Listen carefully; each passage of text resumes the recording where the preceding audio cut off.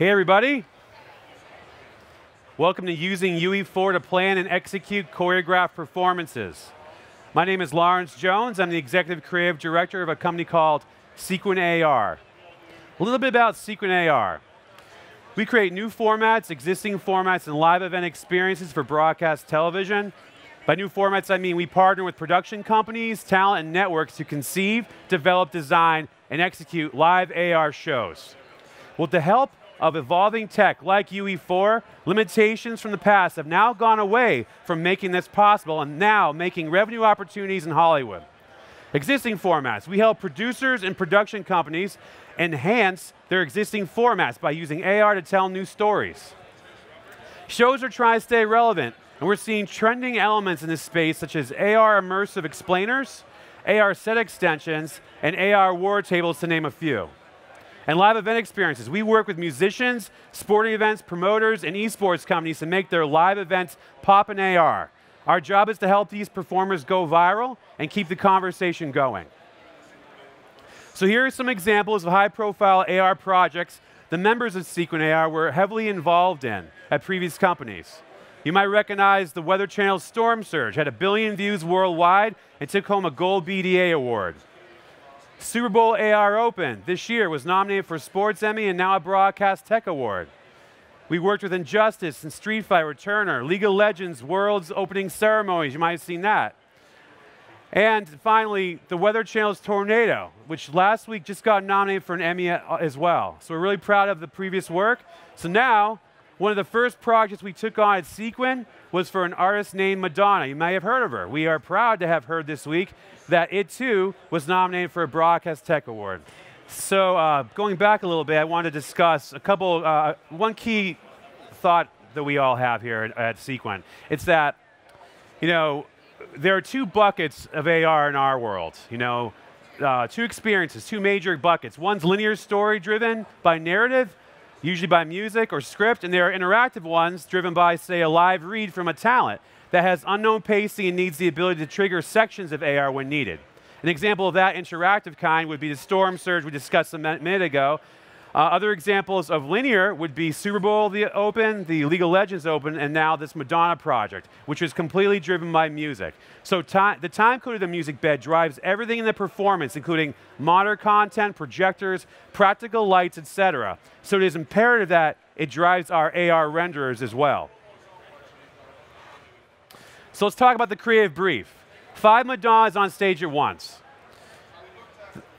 We were asked to put 5 Madonnas on stage at once, including 4 that were digital personas of herself: the bride, the playful, musician, and spy. These will be choreographed with multiple performers. Super tight choreography had to be designed as not to give away any tech limitations of the AR. Madonna had the best choreographers in the business working on this, and it was great seeing them so passionate about this project.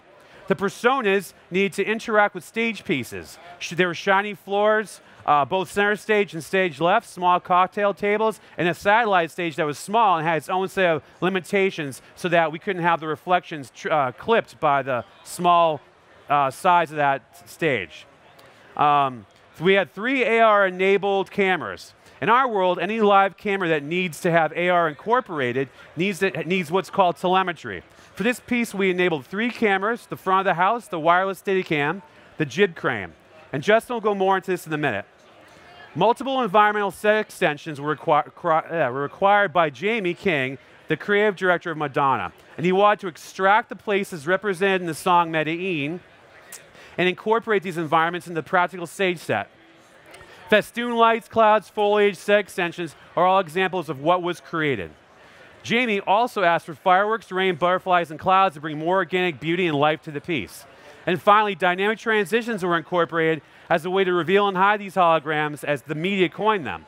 Niagara particle effects was used heavily for things such as gold dust and blurry effects.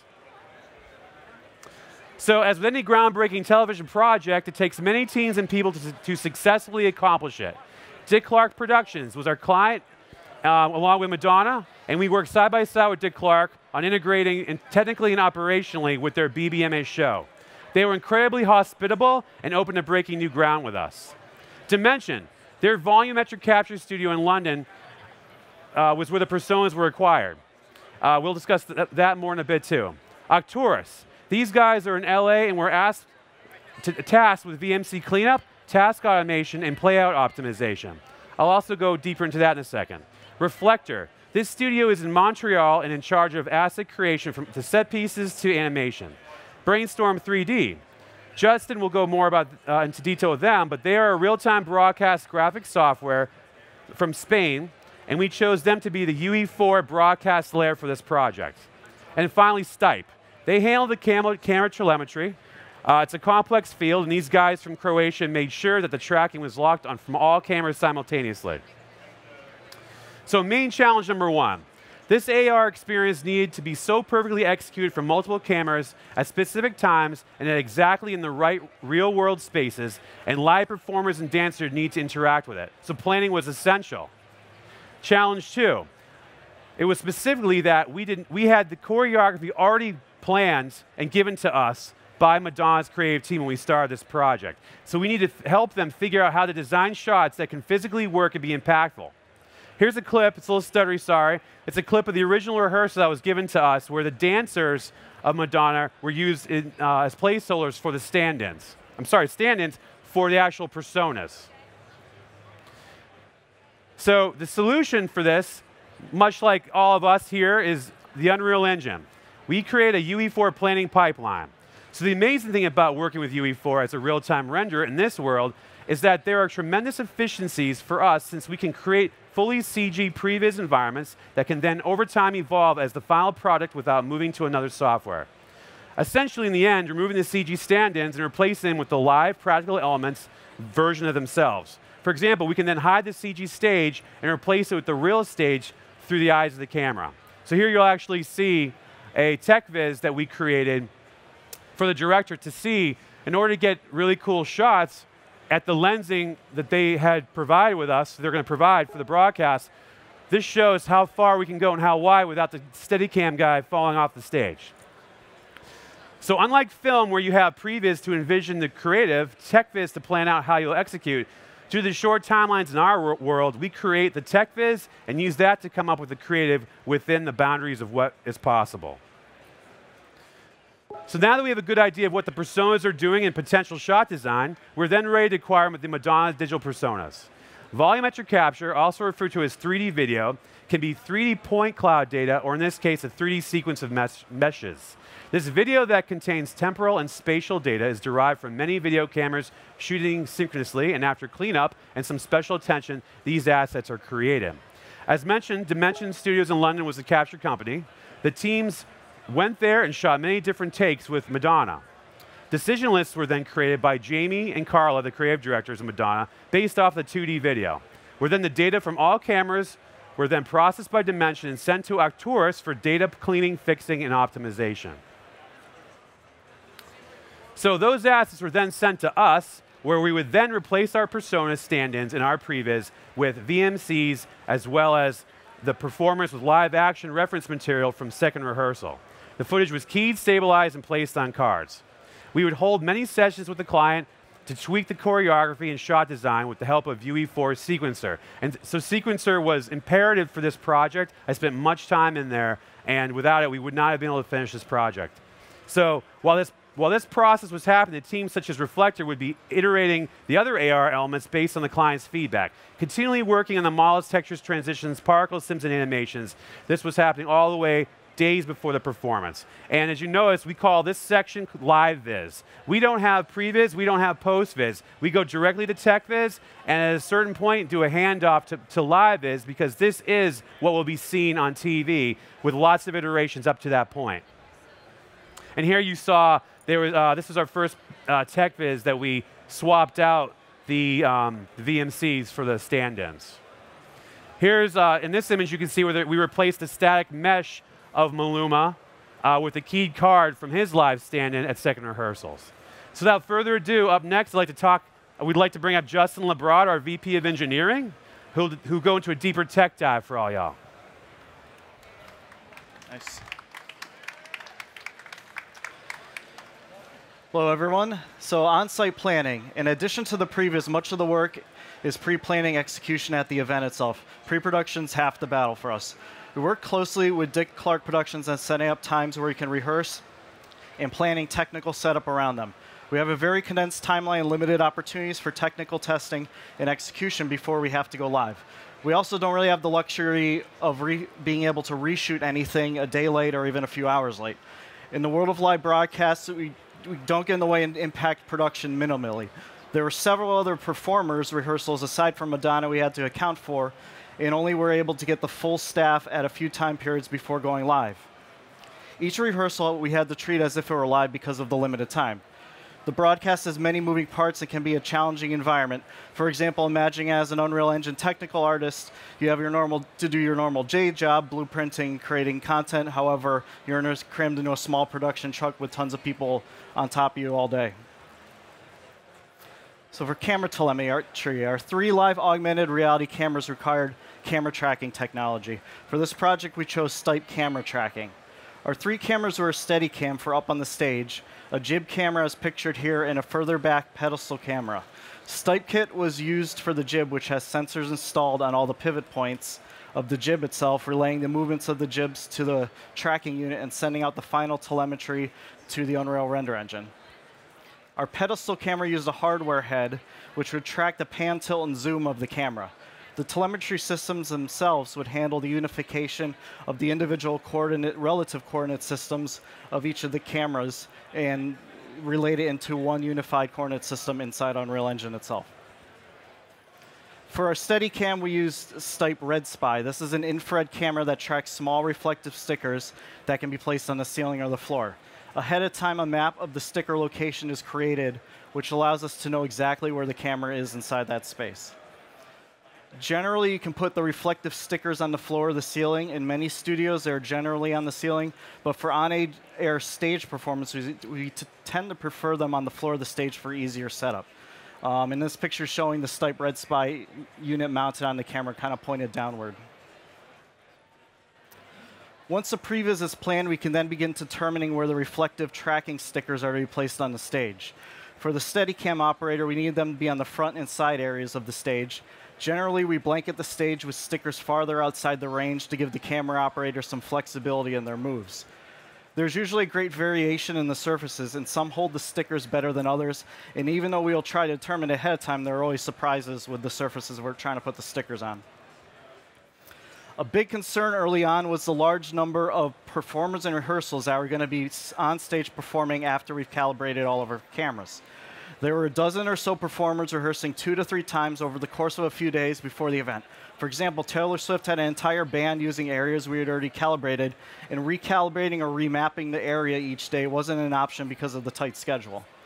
So we explored several options, including a Marley floor that could be rolled up and stored when Madonna was rehearsing or performing. Our concern with that is that the stickers may fall off from the constant rolling and unrolling. So we set up our test area inside our studio and started laying down stickers. And fortunately, after testing this in our studio, we found they were extremely resilient to foot traffic, even after we were intentionally trying to remove them with our feet. Lots of help was required, but once we had the plan ready, we were able to enlist a lot of help from the Dick Clark Productions and put down about 2,000 stickers in less than an hour. SIGGRAPH has been a great partner for our PCs. We use both our studio and on-site events. We generally try to go with the latest processor and NVIDIA cards at the time. For this particular project, a fast SSD was important because we were trying to stream 4 volumetric capture videos at the same time, and caching the entire performance ahead of time in RAM wasn't an option. Unreal Engine is not fully ready for live AR broadcasts out of the box yet. In the past year, the base functionality required for live broadcasts has been slowly being implemented into Unreal Engine. We expect a lot more steady progress on that in the next year. So some of the things we need for Unreal Engine for live broadcasts are HD video input-output, the ability to composite the AR with the clean camera, shadow reflection catchers on invisible geometry in the scene, and control of the application, control of all the renderers from an interface that we can use in the production control room. So for this project, we chose Brainstorm for what we call the broadcast layer for Unreal. Brainstorm has been around for a long time in the real-time virtual set space and currently has an Unreal Engine integration with their product Infinity Set. We chose Brainstorm over some of their competitors because they had already integrated external control of timecode into their Infinity Set software, which we really needed for this project, and had their software running on UE4 422, which was the latest at the time. They have a Python-based user interface, which is very flexible and allows you to build and create, even do programming on the fly, fast user interfaces that we can use on site. And having an external application for saving and loading Unreal Engine actor presets, such as transforms properties, and you can call blueprint functions, is extremely important for our live broadcast world. We can't really spend a lot of time bouncing back and forth between Unreal Engine Editor and running Unreal Engine in game mode, which we run for performance reasons. There are many on-site creative changes happening when we need to make adjustments and save those, and it's a great time saver to manage that in an external application. The ability to do all this while controlling and connecting to multiple renders at once is also a must. Based on everything I just talked about here, this is a little bit of a system overview of how we actually plug into the broadcast on site. We used just one Unreal Engine 4 and camera tracking system per camera, so all viewpoints are available to the director at all times. Camera tracking data gets distributed over the network at 5994 frames a second. We then composite in Unreal Engine the Unreal Engine output with the camera video inside Infinity Set, and the resulting output comes out our Aja Kona 4 cards into the video switcher for the broadcast for the directors. Our Infinity Set control PC is separate from our render engine and serves as the orchestrator for any events and actions that need to occur during playout. Our time code comes from a Master Pro Tools audio track. This is the same audio track that feeds time code to other lights and monitors inside the arena. So our sequences are set to go based on that. When we're ready to go live, we're actually hands off everything and let the production trigger the time code, which is going to trigger all the sequences. At Sequin, we're currently developing tools to make our live productions easier and require less development. Our first application is called simply Timecode, and it's an external application with a companion UE4 plugin that consumes timecode over a computer's audio port or other LTC devices, and allows you to set up triggers and events and control Unreal Engine for live broadcast AR performances. Producer tools is another area we're working in. There's a huge need for on-site producers to see the final output anywhere in the event and suggest changes and placements for virtual objects and AR characters. We then need the ability to take these easily and quickly back into our actual live production Unreal Engine sequence. So imagine a situation where Madonna is actually looking at Unreal Engine on a tablet, making her quick changes to things where she wants things to be, and we can actually take those in quickly. Thanks for attending. Please come and talk to us after the presentation, and follow Sequin on Twitter and LinkedIn to see projects we are working on next. Thank you.